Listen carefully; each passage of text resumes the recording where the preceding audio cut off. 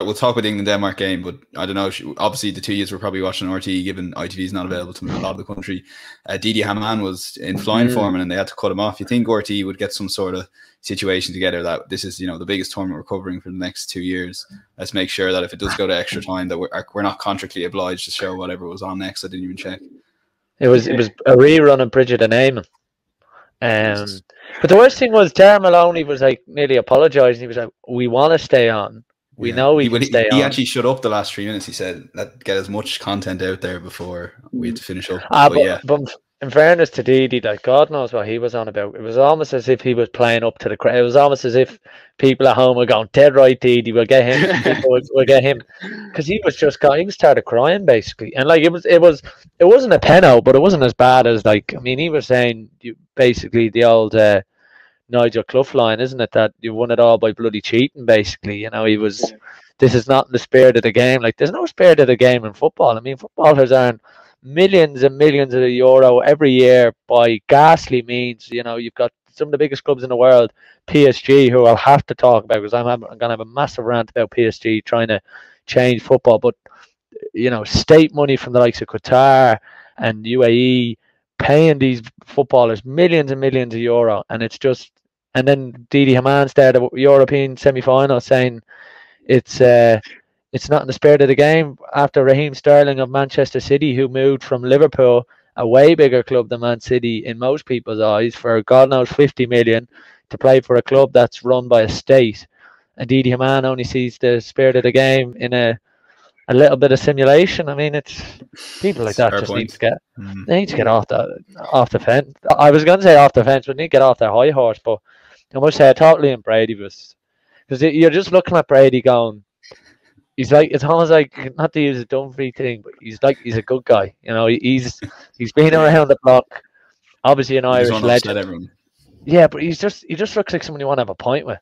And I thought he was funny. And then Kevin Doyle had a bit of a pop at him on Twitter, and then I think he did a podcast, so it was a bit back and forth. But I have to say, when you're looking at Brady, you're going, it just doesn't feel right. Even the way they're sitting, the way they're facing. I mean, this is not the panel we grew up with, and I definitely think that's it's Sean, but that's one of them. I mean, Didi Hamann was, and the thing about Richie, and I do like Richie Sadlier at times, but I think he goes, again, he's a bit like Didi sometimes. He just goes way too much down the social injustice route, and like giving out about UEFA. And Liam Brady made a great point. In fairness, like, we're in a global pandemic, and the tournament has gone on relatively smoothly. There was a bit of COVID issues with the Spanish team before the tournament, Billy Gilmore, but UEFA, bearing in mind they kept going with this ridiculous plan to have games all around Europe, and the tournament's been a success, so you have to give them a bit of credit. And Richie was just going a little bit more down the,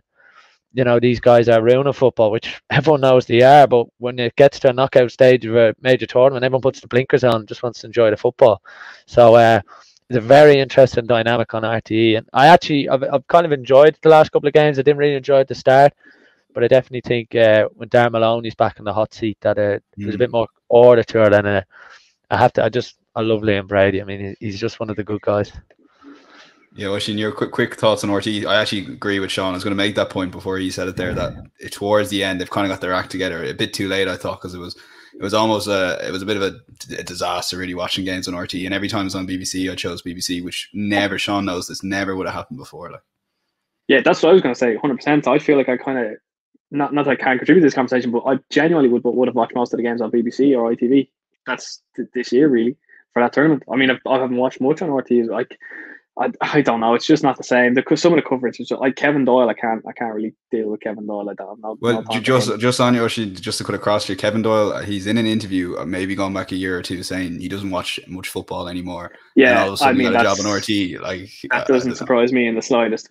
Listen to him speak. Duff, I'm hit or miss on Duff. I used to think, I was like, Duff's great. That was great, and then I think he's kind of becoming a slightly bit of a soundbitey kind of thing recently. I know he was saying the stuff about I know Denmark better than I know my wife, or something he said the other day, or some kind of line like that, and you're kind of like, that's a bit, that's kind of funny. But well, like, he did his 2-year what do you call it, Sean? Like the equivalent of a I think thesis on Denmark. license course, I think, yeah. And then they don't put him on the England-Denmark semi-final. Yeah, do you know that's what I mean? unusual. I thought that was unusual, but no, I think, as I said, mostly I actually have genuinely mostly watching it on BBC, just because the RTE coverage was doing nothing for me. But Brady, I'd agree with Brady. Yeah, I think Brady's a nice guy. He has some bad takes. He still has some bad takes, but you kind of have to.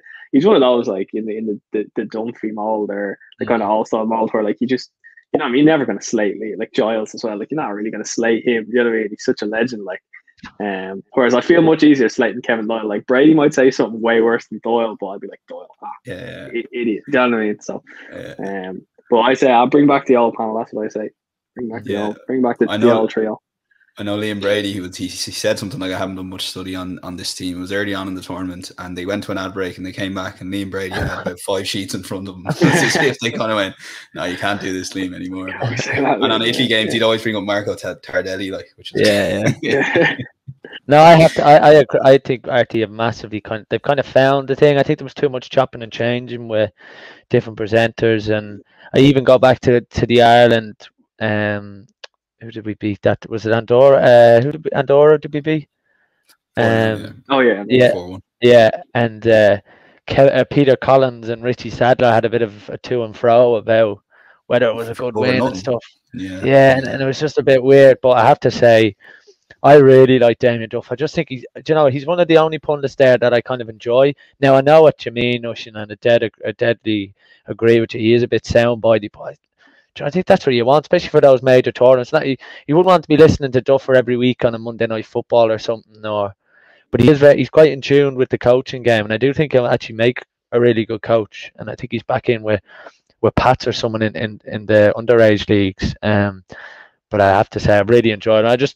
I think he doesn't take himself overly serious when he's on punditry, and I do think that's probably one of the keys to being a great pundit. But I have to say, I do. Liam Brady, even when he's talking and he'll say something and he'll say something and go Dara, and you're just this guy should be saying Bill. He should. You always get the feeling he's about to say Bill. He's about to say he has to check himself. John Giles kept doing that, didn't he? Yeah.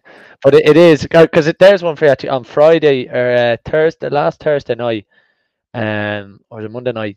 Obviously, John Giles still works for News Talk, and he was doing his piece with Joe Malloy that night, and he was just brilliant, John Giles. It was like, because I had him on the radio in the car, and I was driving to training, and I was just listening to him going, God, you miss John Giles. Because even though maybe John Giles, who by the sounds of still watches an awful amount of football with some of the things he was saying, but it's just like refreshing to hear the same thing they used to hear when you were growing up about John Giles loves the way how someone receives a ball and how he arches his body and all this. And he was talking about your man Verratti for Italy. But I have to say, RTE, it's not what it once was, but you could imagine the original panel with England, Italy in a final, and Dunphy and them having a pop at one of them having a go at Sterling for dive, and another one saying it's different. But I have to say, in fairness, I would have said RTE's has upped their game recently, which is obviously important because it's got to the knockout stage.